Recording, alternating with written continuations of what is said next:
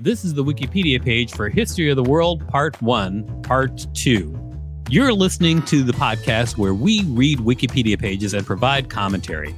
Welcome to WikiListen. I'm Victor Varnado, KSN. And I'm Rachel Teichman, LMSW. All right, let's get back to History of the World, Part 1, Part 2. Mel Brooks, you're a genius. The French Revolution. In her tavern, Madame Defarge, Cloris Leachman, incites a mob to plot the French Revolution.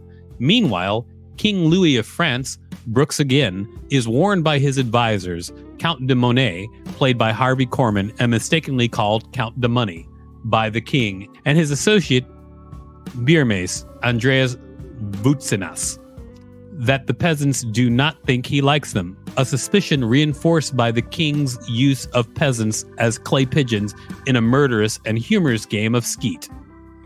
A beautiful woman, Mademoiselle Rimbaud, Pamela Stevenson, asks King Louis to free her father, who has been imprisoned in the Bastille for 10 years because he said the poor ain't so bad. He agrees to the pardon under the condition that she have sex with him that night, while threatening that should she refuse, her father will die. He gives her 10 seconds to decide between hump or death, and at the last second, she agrees to hump. Is this rape? You mean in this movie? Yeah. Yeah. There are lots of movies that depict rape or people coercing people into sex. Well, sure. I just wasn't expecting. Okay. I mean, I'm saying rape is bad, obviously, but it also is the type of thing that I would think that kings in the past would have done without a second thought. Oh, I'm sure. I just wasn't expecting it to come up. De Monet manages to convince the king that the revolution is building and he needs to go into hiding, so they will need a stand-in to pretend to be him. Thus, Jacques, also Brooks, the garçon de piece, aka piss boy, whose job is to hold up buckets for the king and his advisors to urinate into, is chosen to impersonate. Later that night, Rimbaud, unaware of the subterfuge, arrives and offers himself to the piss boy who is dressed as the king. As she invites him to take her virginity, he pardons her father without requiring the sexual favors. After Rimbaud and her senile father, Spike Milligan, return from the prison, the peasants burst into the room and capture the piss boy, King, and Rimbaud. They are taken to the guillotine for the crimes committed by the crown. When asked if he would like a blindfold or any last words, Jacques declines. However, when they test the guillotine, Jacques makes a final request for Novocaine. The dialogue recognizes this as an anachronism when the executioner declares there is no such thing known to medical science, to which Jacques replies, "I'll wait." Just as Jacques is about to be beheaded, Rimbaud muses that only a miracle can save him now, and Josephus arrives in a cart pulled by Miracle, the horse from the film's Roman Empire segment.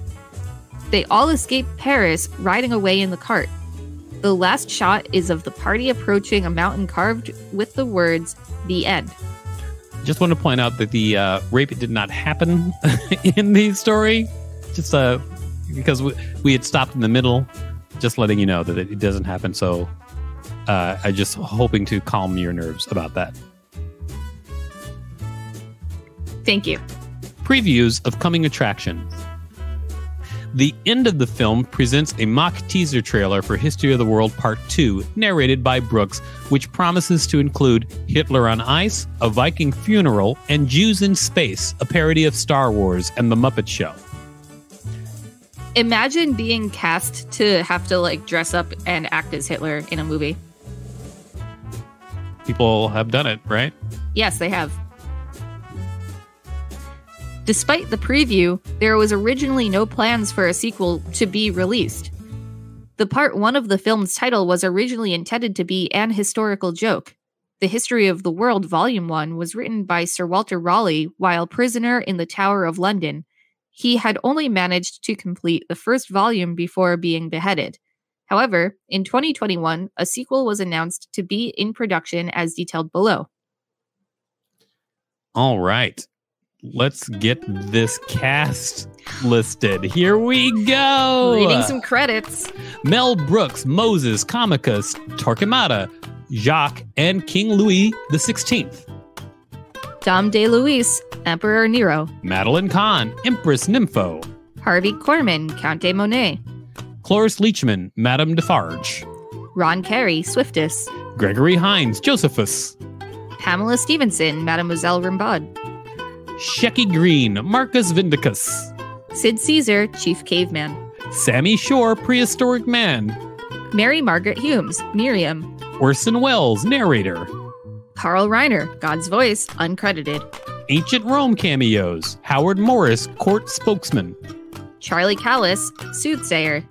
Paul Mazursky, Roman officer. Henny Youngman, chemist. Hugh Hefner, entrepreneur. Barry Levinson, column salesman. John Myhers, leader of Senate. Dina Dietrich, competence. Fritz Field, maitre d'. John Hurt, Jesus.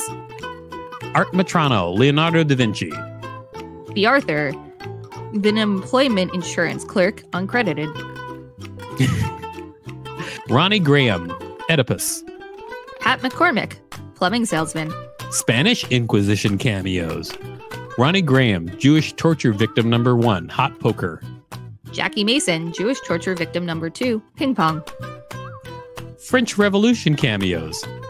Andreas Boutsinas, B-Mace. Spike Milligan, Monsieur Rimbaud. John Hillerman, Rich Man.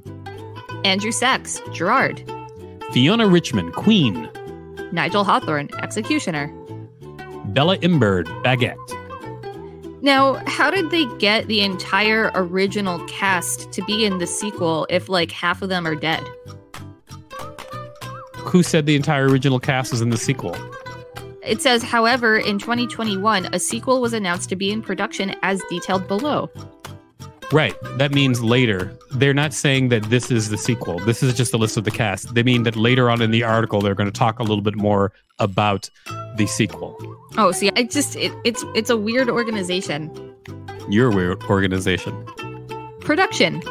Brooks recalled that the inspiration for the film came about from an incident in 1979. I was walking across the parking lot at 20th Century Fox on my way to my office when one of the grips who had worked on High Anxiety shouted to me from the back of a moving truck, "Hey Mel, what's next? Planning a big one?" From out of the blue, the biggest title I could think of popped into my mind. Yes, the biggest movie ever made. It's called History of the World. Someone else on the truck yelled, "How can you cover the whole world in one movie?" "You're right," I shouted. "Maybe I'll call it History of the World, Part 1. Richard Pryor was to play the role of Josephus, but 2 days before he was to shoot his part, he was hospitalized with serious burns in a much publicized incident. Brooks was about to write the part out when Madeline Kahn suggested Gregory Hines. Comicus's arrival at Caesar's Palace was filmed at the Caesar's Palace Hotel in Las Vegas. One scene was removed from the final cut of the film that referred to the 3 Mile Island accident. I had a father and a mother, Brooks said, made up to look like half a dog and a half cat as a result of a nuclear meltdown, but the audience was seriously chilled and didn't laugh, so I left it out. Release. Critical reception. The film holds an approval rating of 61% on Rotten Tomatoes based on 33 reviews. It was nominated for Worst Picture at the 1981 Stinkers Bad Movie Awards, but lost to Tarzan, the Ape Man. The revised ballot, released in 2007, removed its Worst Picture nomination and instead nominated it for Most Painfully Unfunny Comedy, which it won. It also garnered a Worst Song nomination at the same ceremony for The Inquisition, lost to Baby Talk from Paternity. Okay, so I'm not wrong for, like, not being into this movie whenever I've seen parts of it. Maybe not. I mean, I'm collectively not wrong. Well, I mean, there are a lot of people who seem to dislike it, but I love this movie. See, I didn't even know that this was, like, so widely criticized. I didn't know this. No, I wasn't, like, just jumping up the hate train. I wasn't jumping up the hate train. I just organically came to that conclusion that I'm just, like, not interested. No, I get it. Roger Ebert gave the film 2 stars out of 4 and described it as a rambling, undisciplined, sometimes embarrassing failure from one of the most gifted comic filmmakers around. What went wrong?